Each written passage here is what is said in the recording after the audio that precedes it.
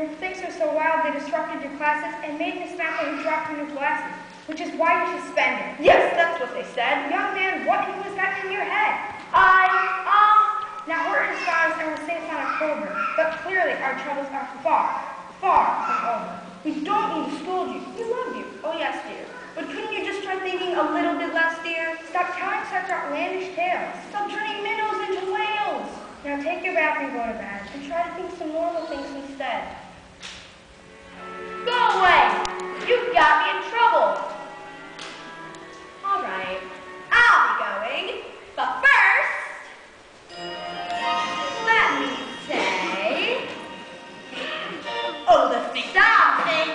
Oh, the things. Be quiet. As you splash and splish. I'm listening. As you sit here and talk, have a think in the tub. Think of water and fish. Fish.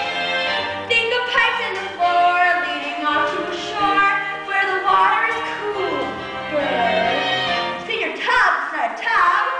It's McGilligan's pool.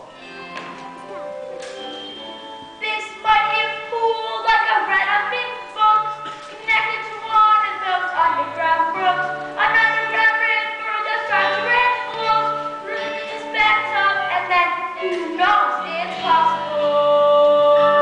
Anything's possible. It might blow down where no one can see.